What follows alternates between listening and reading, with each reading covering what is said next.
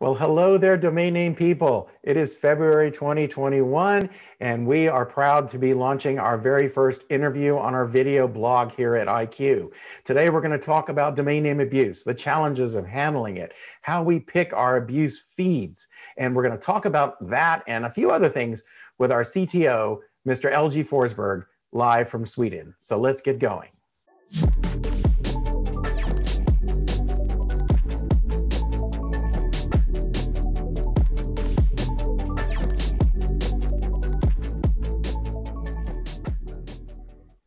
Well, hello there, everyone. I'm Pinky Brand with IQ, and welcome to our first video blog.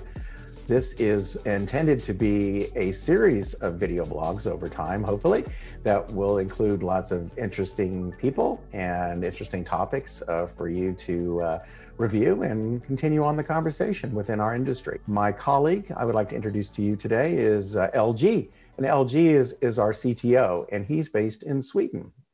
Welcome, LG. Thank you, Pinky. It's incredibly nice to be here. Thank you for inviting me to be the first. Well, of course. And yeah, tell us a little bit about your background and how you got into this industry and so forth. Yeah, so I've actually just celebrated 20 years in the domain name industry. And I started out in the early 2000s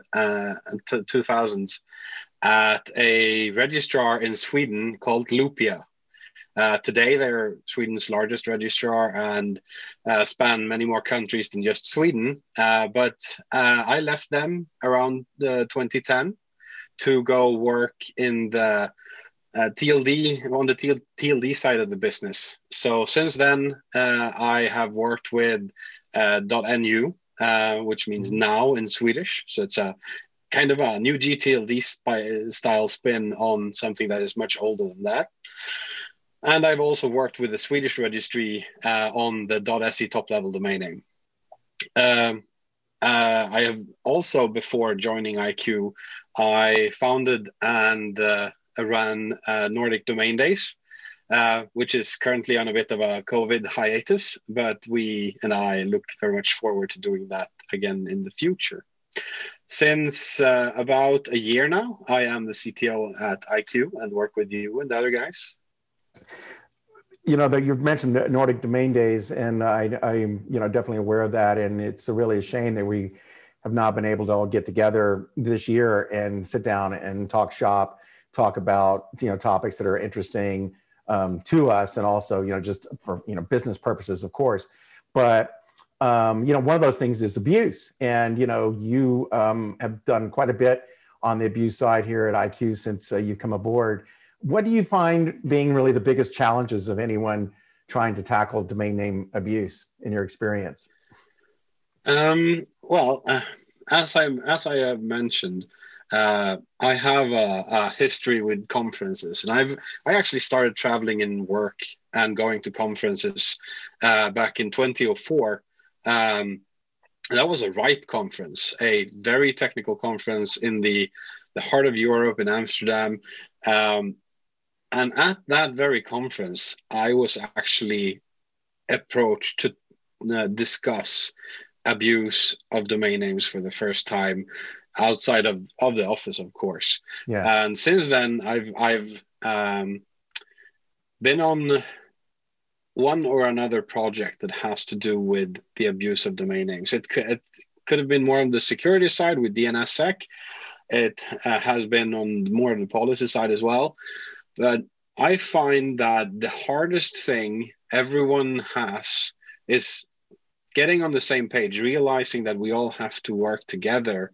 It's not one's single responsibility to deal with abuse. The registry, of course, needs to do what they can do to combat this, to combat abuse of different sorts. The registrar and the hosting company, every part of the internet industry needs to do their part. And I think that's the problem. We're getting to that realization and building the tools and channels to work together on combating the problem as a whole and not just as a single part.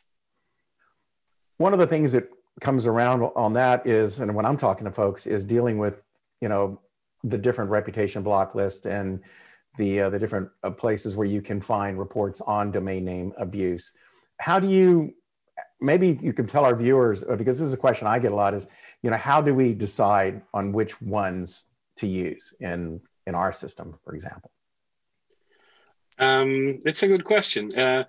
We have about, at any given time, we have about 10 to 12 block lists. And this might seem a lot, or it might seem little, because we have reviewed over 200 different block lists out there.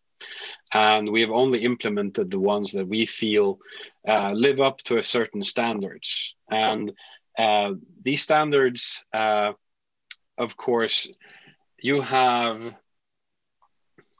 a rate of false positives. So how many of the reports in a block list are actually, can we actually confirm are abusive behavior? There are variables such as, okay, overlap between two RBLs. If they are actually almost the same, then are they copies? Would we introduce a lot of the same report from the same person further down the line by having these two sources? There's also a lot of actual manual checking of the reports and what the source is. Why is this report here? Why do this report provider believe that it is abuse? And we do this scrutinization of the block lists on an ongoing basis, not just when we take on new block lists. Other things that we look into, of course, today we have a certain amount of categories that we monitor with Abuse Manager. Mm-hmm. The most common being phishing, malware.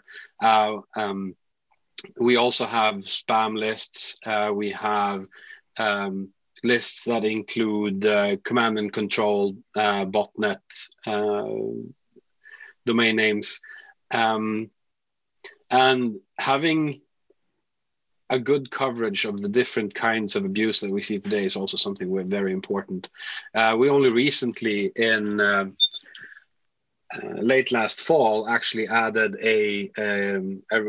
not a reputation block list, but a provider called Scam Advisor to our service, which actually uses online indicators to rate and score a domain name if it's likely to be a scam or not. So this is very different from, for example, Anti-Phishing Working Group, which is one of our other sources, which which collects reports on phishing, specifically content-based abuse of domain names. As of Scam Advisor, actually going out there making an active scan, looking through online sources and collecting material to do an assessment. So it's not just every reputation block list is not the same. Right. So, for example, is that like finding fake web shops? Yes, that is definitely something. Fake web shops, any kind of site where the site is actually not what it seems like to be. There's a lot of counterfeit ticket products. There's a lot of course, fraudulent websites, and they try to combat all of those different kinds of abuse. Yeah.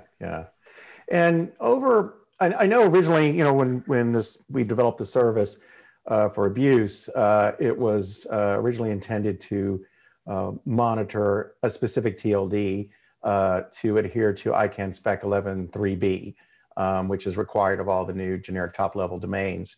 But since then, the product has evolved so that registrars can also use it in the spirit of it takes more than just one aspect of the industry to fight domain name abuse. Perhaps you could elaborate a little bit on that and how that tool is now being used by registrars, and also whether or not a registrar should or needs to be monitoring all the domain names that they have under their management.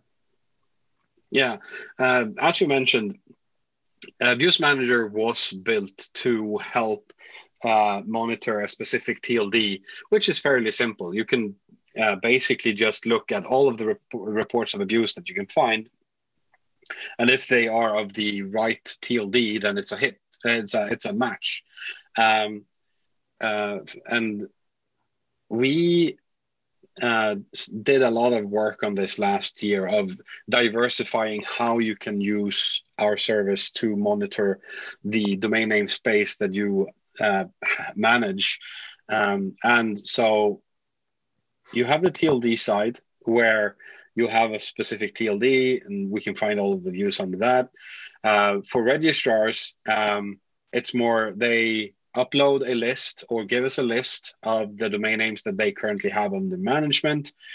And we monitor those domain names for them. And if the entire domain name shows up in the report, then they get a match. So it's not based on the TLD anymore.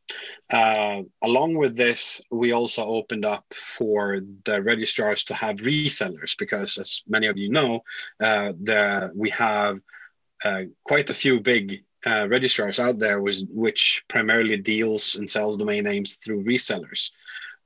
So these registrars can actually upload a list of domain names with the reseller name, and thus both themselves see which reseller the domain name that has an abuse report is connected to, but also offer that reseller a login to log into our system and see the abuse report or reports that they have.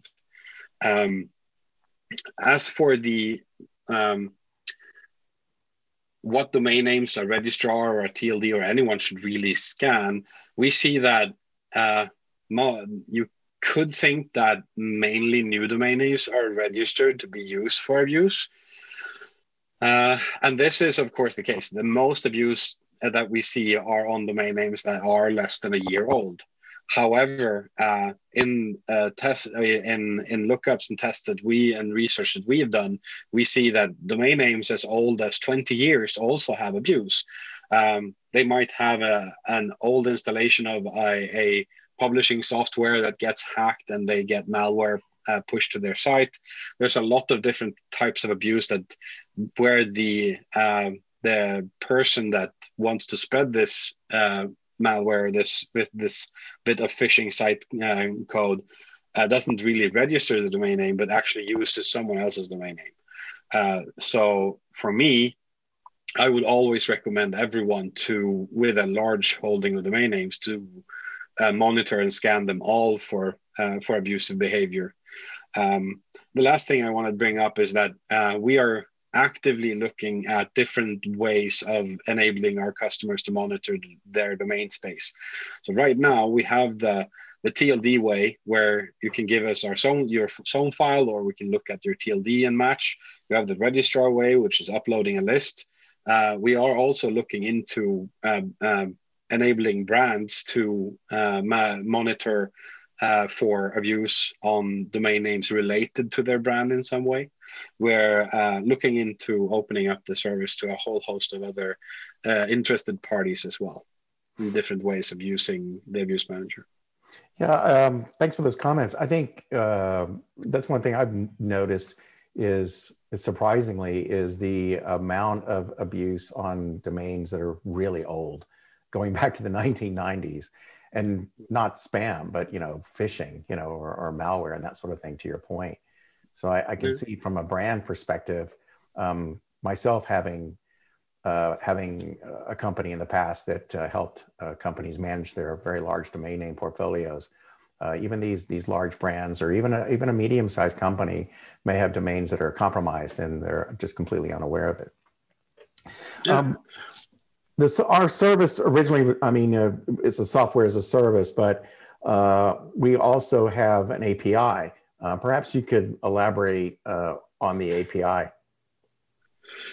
Yeah, so our traditional IQ Abuse Manager service works similarly to a a CRM system where you log in, you have all of your reports bundled into cases. So if a domain name has more than one report, it will only get one case, and you can see both of the reports in that. This is and you also get it with statistics. You can see how the fact that you're using IQ Abuse Manager is affecting the amount of abuse cases and reports that you see goes on over time. So there's some cool benefits of using the UI, but it's not for everyone. So we, of course, have an API to access Abuse Manager data where you can get reports and cases from the domain names that you have, that you scan through us. This could either be used to actually integrate Abuse Manager into your own registrar portal or your end user portal if you're a registrar, and allow your resellers or customers to view the fact that they have an abuse report. It could be used to collect statistics. There's a whole host of reasons for why our API is a quite powerful tool. And another thing that we're looking into is actually offering more of a data access, where we would offer our customer access to the actual feed that we build. Because one of the most important features and one of the most powerful features of IQ Abuse Manager is that through these sources that we collect and look at, we have at any given time between 2 and 3 million reports of abuse on different domain names. This is from what I have been able to tell, one of the largest sources of this kind of information out there today. So we want to enable access to that in the future. It's not a service that we are completely done with or that's out there today, but if you're interested, you should definitely talk to us about it. Do you see any other potential enhancements that we can discuss here to the system? Well, one thing that's very important to know about IQ when you go in and become a customer of IQ is that we're a small-sized SaaS company. We have built the products that we offer from the ground up. We are in complete control of the source code. We are able to modify it and build what our customer needs. And it's all based on cloud technology, which is scalable on every axis. So if a customer of ours would try the Abuse Manager and have a feature that they miss, or if they would try one of our other services like analytics and see that there's something that they miss, we are always open to talking to them. We're always open to improving on our products because our customers need it. It's really one of the quite unique features that made me want to work with IQ. Thank you, LG. I think we've pretty much run out of time for this first episode. We do offer a free trial to any registry or registrar. If you are interested in a free trial, just contact me on the screen and we'll get that going for you lickety-split. Thank you, LG. One quick question. Are there any plans maybe to get Nordic Domain Days online this year or in physical form this year? Just curious. I was really hoping to be able to do a physical meetup with a physical Nordic Domain Days later this year. Right now, it's looking pretty grim. But as the people that get the newsletter from Nordic Domain Days know, the Nordic Domain Days is a social, basically a social club. Like so much of the value in the conference that I put on is in meeting and interacting with people. So even though I know that the big names, the NamesCons and the World Hosting Day, the CloudFest is going online, I think that Nordic Domain Days is going to stay a physical conference, even if it takes more time before we can do it. Well, as soon as we are all able, I can guarantee you I would be on a plane to attend because I think many of us in this industry are social animals, and our industry is sort of kind of, close knit over the years, but there are new people that are coming in all the time. So I think it'd be just fantastic. I'm definitely looking forward to that at some point. But thanks a lot for your time today, LG. Just want to let everyone know, you can subscribe here if you want to get notified about future episodes. But in the meantime, just stay tuned to our Twitter channel or our LinkedIn feeds to find out about content for the next episode, and we'll see you then. Thank you.